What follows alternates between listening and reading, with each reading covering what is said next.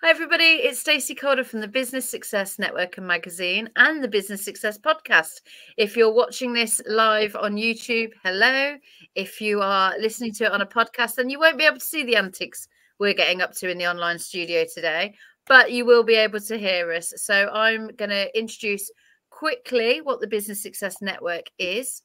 It's a community of I call them sister communities, actually. We started off with the Business Success Network UK.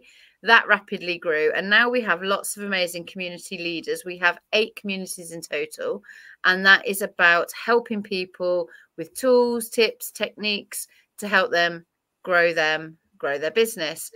Jo is the community leader for our latest community group, one of our most exciting groups. It's growing rapidly. So it's been set up about a month ago. She told me she wasn't doing any networking meetings or any podcasts or anything until it hit 100 members. And then she hit 100 members very, very quickly and had a bit of a panic, didn't we, Jo, that it was going too quickly. She's doubled that now. So we're about a month into it. So Jo is being an amazing community leader. So I'm going to hand over to Jo to introduce herself, and then we'll introduce this episode's guest. Thanks, Stacey. I'm Jo O'Neill. I run Bright Cat Business Solutions, which is a marketing virtual assistance and social media company. We help people get visible, mostly online. But I am the community leader for the disabled entrepreneurs version of the Business Success Network, because they are my tribe and they are a really engaged tribe and love interacting and helping each other. And I'm so happy how this group is going. And if you do want to come and join us, please do. Our guest today is Sarah Arch, who I'm going to let her introduce herself and her business. Yes, hello, thank you, Jo. So I'm Sarah Arch. I am the founder and director of Dismantle Initiative, which is a company offering training and consultancy services for businesses that are wanting to tap into the disabled talent pool. So yeah, very, very relevant for the network that I have joined. So I am disabled myself and chronically ill and neurodivergent, so a little bit of everything, because why not? And I'm just trying to get word out there to other businesses that if they want to sort of increase their talent pools, then they maybe need to consider being more inclusive and more accessible for disabled people, and then giving them the tools in how to do that. I love that you're not just saying you need this, you're then going, and this is how. Yes, exactly. And I've kind of, so my background, I've worked with disabled people pretty much my whole life. It's the field that I studied at university. So yeah, I kind of know it inside out, as well as having lived experience myself. I've got family members who are either neurodivergent, my brother's profoundly deaf. I've kind of lived and breathed it. And I kind of decided, right, well, I can see there's real gaps. There's lots of data that shows that disabled people are leaving the workforce at twice the rate of non-disabled people. Wow. So there's clearly something going on. And so I took all of my sort of academic study and have put it into something quite different, because we need to stop viewing disability and disabled people as a problem, or oh, we've got to do something about those pesky disabled people. Actually, as I'm sure you know, Jo, we have lots of talents. We have lots of skills, in part simply because we've had to exist in a world that is not set up for us. So we're going to be good at problem solving. We're going to be good at, you know, showing compassion and empathy, because we know how hard life can be. They're the kind of skills that businesses need. But if a business isn't sort of doesn't have the awareness, doesn't have the kind of grounding to be able to get the most out of their disabled staff, they're not going to attract them. They're not going to retain them. They're not going to be able to, you know, it's their reputation as well. And we know the purple pound is strong. businesses want to tap into that as well. They're not going to if disabled people are like, nah, you're not employing disabled people, I'm not going to give you my money. So yeah, I'm very, very, very passionate about it. Do you know, Sarah, this is, I was going to say, I'm just going to throw this out here because obviously setting up a group like we have, a community where we want to champion, we want to support disabled entrepreneurs. Jo will be really honest, and I will share. So Jo, I've been, let's say, planting the seeds with Jo for probably 18 months now, saying, oh, I'd love you to run a local business success network in your hometown in Nottingham. And Jo was like, all right, let's do it. Putting me off. And then one day she rang me and she said, look, I really like the idea of a community. I don't want to do it locally because if I was to run a coffee morning, Jo, you don't mind me sharing this, do you? I don't mind sharing it all. I just thought I'd better check them. Jo said, look, if I'm ill or something like that, and I'm going to then let me down, as she felt like, and the people that had booked on for the thing. She said, so rather than doing a local BSN, Business Success Network, why don't I'd love to set up a community for disabled entrepreneurs, which I think she'll tell you, my face kind of turned inside out. I loved it. It was amazing. I'm like, absolutely. Because I already know that in our UK group, we had some disabled members. However, I also know that I don't class myself as disabled and the outside world wouldn't. So I am saying to Jo with like red lights going, right, we've got to make sure the terminology is right. Is that the right terminology? Jo, you're going to have to lead on this because and then it gets your brain thinking, doesn't it? And there must be, and I've talked about it quite a lot in other, before this group community came up, there will be people out there that want to do good. They want to employ, people that have creative brains, that have disabilities, and they want to get it right, but they're almost so scared to get it wrong that they've frozen to the spot. And I'll hold my hands up, and I was a bit like that with Jo. I'm like, we need to do this, but I do not want to get it wrong. And I'll tell you, within the month of us setting up, I've already had grief about how dare I set up a community for disabled entrepreneurs when I am not disabled. So I'm already getting grief. So imagine if we went, and so that would have put another. Yeah, there was definitely, but I am. But luckily for me, I'm a bit of a dig my heels in. We can do this. It's set up for all the right reasons, and we need people like you, Sarah, to say to me, "Do you know what? It's okay. You've got this. Do this. This is the right steps. Yeah, let's work together. We're good." And do you know what? I think you've done exactly the right thing, because there is this thing of, nothing about us without us, which I'm sure, Jo, you're probably familiar with. Yeah. But if you have a platform, which you have, why can't you use it to benefit other people? And the majority of disabled people, there are lots out there that are doing amazing things and doing really well, but it's not easy being a disabled entrepreneur. And if you want to support disabled entrepreneurs, but you're not disabled yourself, all you can do is then try and facilitate it by including disabled voices. And in my opinion, you've done the right thing. You've used your platform for good to, continue. So we have, like I said, we have members across the UK that will describe themselves as having a disability or whatever. We've had sponsors at our business awards who we made sure, like you said, we've got a stage with a ramp. And bless him, he was like, oh, I can't believe you've done that for me. And I thought, but that should be normal. Like, you should expect that and know that. So that's where I come from, is that we've already got people in our network anyway. How amazing is it that we can now give them a community? Because let's face it, the community, the BSN Disabled Entrepreneurs community, is very different conversations to what goes on in the Women in Business or the UK group, because it's so supportive. I mean, we are supportive anyway in the other groups, don't get me wrong, but you guys are so open in there and so honest, and threads that you do are really supportive, and I love that. So I love that your business, Sarah, actually helps others to say, go and look at the talent, because I mean, there are some fantastic, talented people in that community, and that's just 200. You know, I haven't got stats. You tell me. There must be thousands of people out there with businesses that would.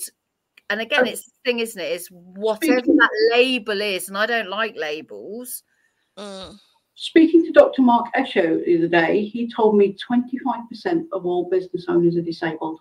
And how many of them are doing that business? And some of them will be struggling because the accommodations aren't there for them to get a job and going to work. Yeah, and there's, so you're right. When you think that 25% of the population has a disability of some sort or long-term health condition, like it must be around that. But actually, I wonder if it's higher, because we know that many workplaces aren't accessible. And so sometimes that is a driver for you. Like, that was part of the reason I decided I don't want to keep working for the man anymore. I want to do my own thing, because then I can do it in a way that suits me and my needs. So doing your own thing and building your own business is actually quite accessible. It's much more accessible than going and trying to work in a normal job where you've then got to ask for reasonable adjustments. You've then got to kind of see if you can get some other accommodations through access to work. Access to work is not in and of itself particularly accessible if you've got any sort of like processing needs, because it's all wordy documents and time consuming and all of that. So every single part of working in a, you know, a more standard job comes with barriers. Whereas when you do it on your own, you can just do what suits you and suits your needs best. So to me, it makes sense that there's lots of disabled entrepreneurs out there, because it's just easier than going to an office. Well, I think it's fantastic that you've created an organisation where you can look at those barriers, you can look at your own experiences, you can help, you know, almost both sides of the, you know, you can help the employer to understand what they need to do, but also the employee or that or the entrepreneur, the business owner, to kind of understand what they can ask for, what they can't, their needs. You know, it's really important that their needs are met, isn't it? So I love the fact that you've built a business, and like you said, you've got such experience with that through yourself, through your family, you know, I'm guessing ex-employers' experiences, all those kinds of things. It's good on you. That is amazing. So then we've talked about kind of your background and things like that. What does, and we ask this question to everybody because it gives us such great answers and there's never a right or wrong. What does business success look like to you then? It's a very interesting question, and I almost kind of have two hats on when I answer this. So my first hat of, in terms of other businesses and being successful, having a diverse workforce, having a workforce that reflects your local community or your kind of the country that you work within. So that includes disabled people, and having like a really empathetic and compassionate approach to your employees is only ever going to make your business more successful. When I then think of my own business and what that success looks like for me, I think just if I have helped change the way each company that I work with views disability, then I've been successful. If I've helped them to kind of explore their own kind of views of disability and unpick that unconscious bias, then I've been successful. I've done what I've set out to do. So yeah, kind of looking at it from two different perspectives there. And I guess ultimately it's money in the bank, isn't it? Yeah. Do you know what though? I think I've asked that question now. I think we've done two, maybe three big long like podcast series. We've done some mini series. We ask that all the time, and I don't think anyone ever says, well, it's the money, right? You know, it's almost a secondary kind of, like you just said, oh, and we need money in the bank. Yeah. But it's never ever about the money. There's always what that money can do, what it brings, the way you work. Yeah, I do love that question because we get some great answers, don't we, Jo? Yeah, it's fabulous. And it's like, yeah, we all need to pay our bills, but why are you doing something you love? Well, exactly. And I think it's always that thing of, if you love what you do, then it's not work, is it? And, you know, there's all jobs, even running a business comes with things that, you know, you maybe don't like. I'm not a fan of admin. Faffing around with stuff where I'm making, you know, posts for social media, slides for presentations, things like that. I'm in my element. I love all of that. Sitting down and doing my day-to-day, you know, accounting and bookkeeping and stuff like that. Oh, it's not fun. But you have to do those things that you don't like to make your business successful. But if the majority of the time you're doing stuff that actually you love and you're passionate about, then it's not work. It's not hard work then, is it? It's easy. And if you can, you know, earn enough money to pay your bills doing something that you love, then why wouldn't you? Yeah, exactly. Okay then. So do you have a vision for the future of where you want to take your business? What are your plans? Well, I am still very much in the early phases. I literally only registered my business with Companies House in September. So it is still very much in the startup phases.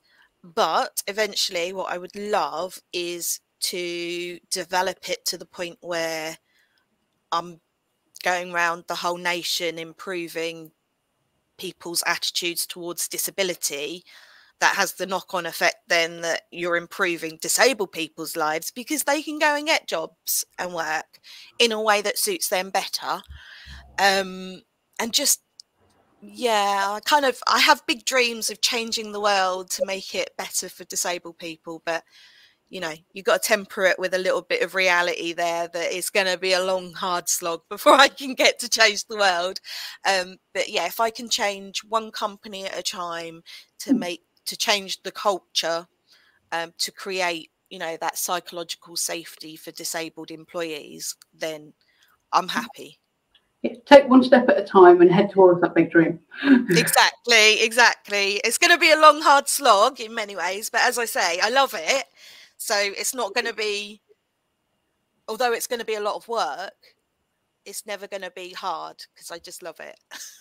It's fantastic. And I love the fact that you've said you're still in, you know, you're very much in startup mode. You're under kind of 3 years old. So you're still in that. It's almost like a honeymoon period, isn't it? Where you love your business and it doesn't, even when you have a bad day, it's still great. And there's so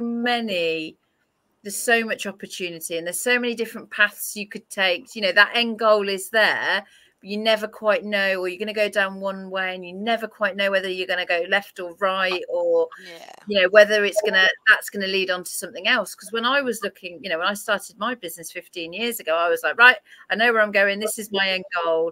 Yeah, it's not, is it? Because you're like, you know, there's this whole weave of different paths and turns and things change and life gets in the way and then all these kinds of things. But it's great to have a goal. And I'm very big picture, so I'm with you. You know, like you said, it's going to be, it's about the journey, isn't it? It's not the destination. I know that sounds cheesy, but if you can enjoy the journey to get you to that destination, to get you to your own business success, whatever it is, then that's real. It's fun, it's creative, it's a great journey. So I love the fact that you're in startup. I can't wait to see what you do. I definitely think there's going to be more conversations with us because, like you say, I am someone who doesn't want to put my foot in it, who quite often just needs to zip it.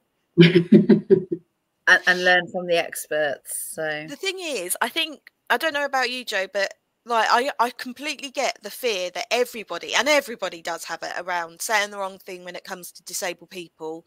And I have definitely made mistakes in the past where I've used the wrong terminology, because we're all learning. And when you compare it to, because I feel like the journey of disability inclusion and talking about disability is still kind of in its infancy.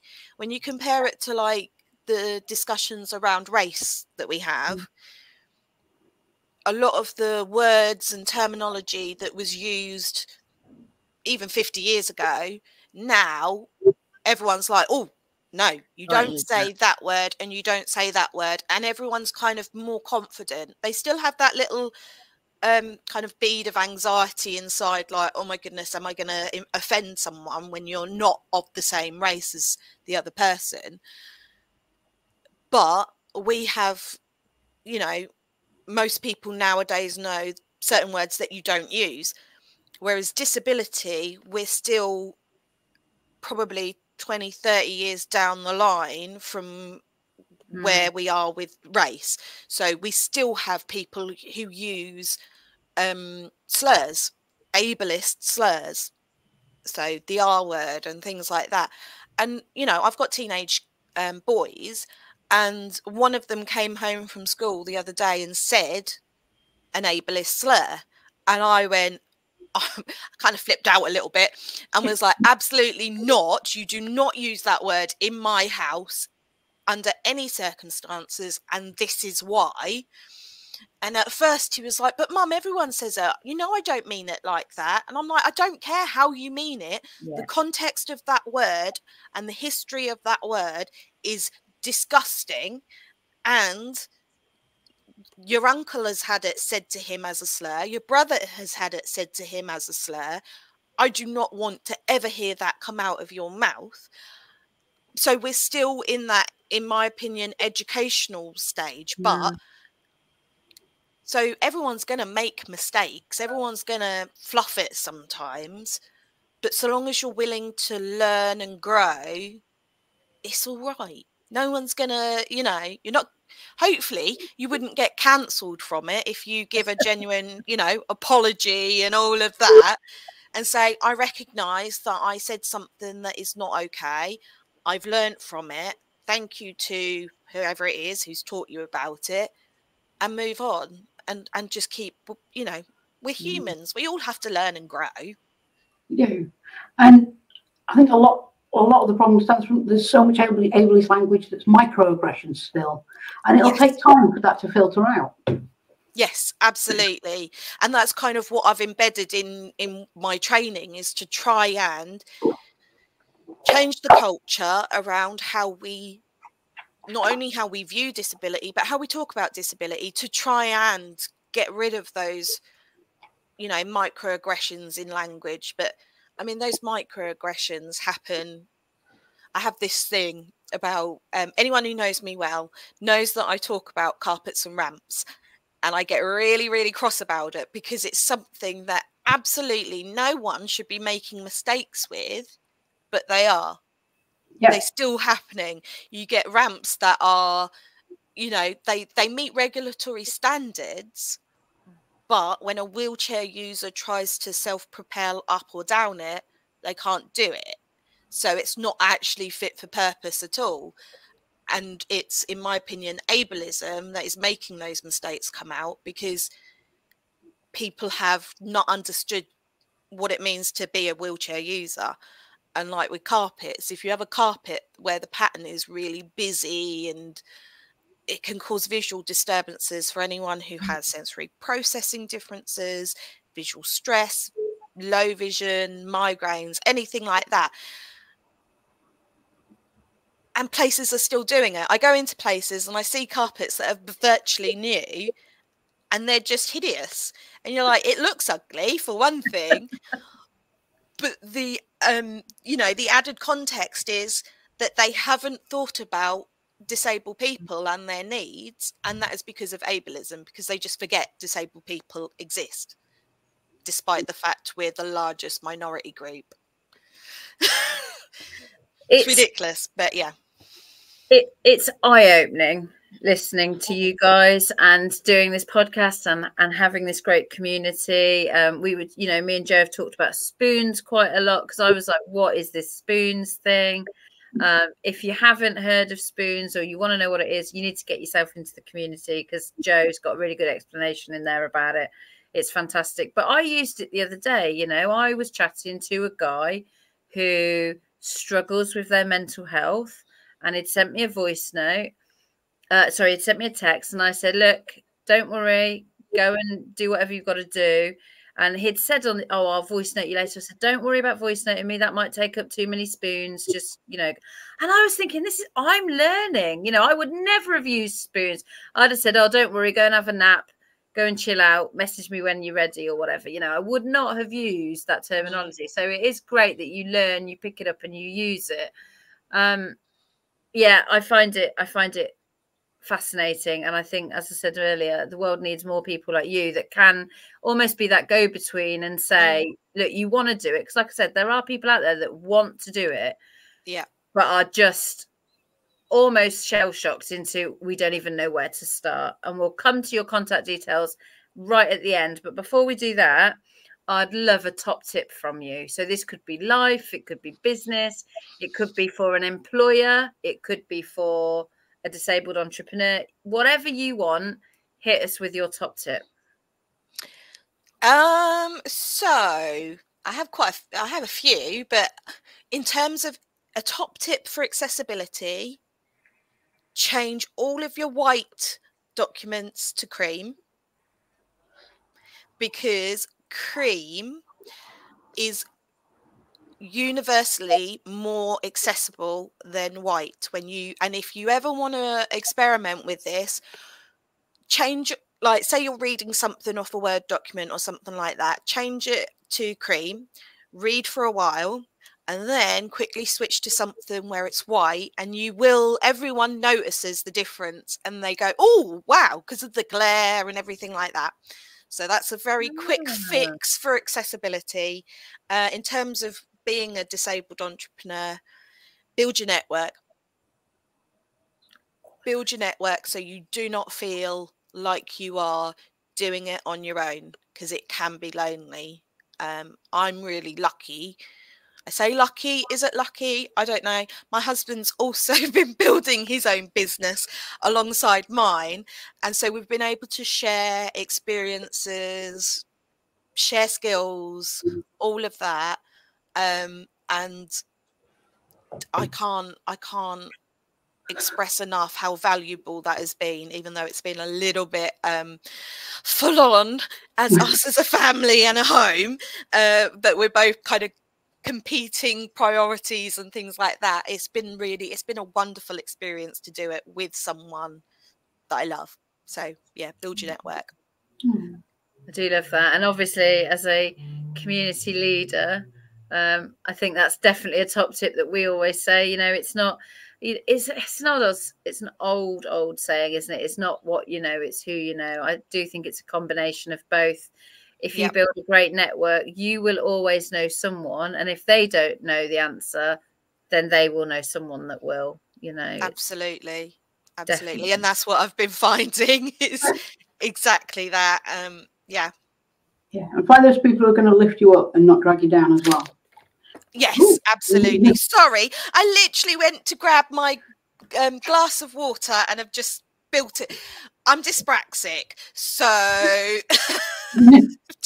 thankfully it's not on the computer, it's just on my papers. I was going to say, are you now swimming in water? Thankfully not too much. It was only half. We're going to see another skill of Sarah's here now.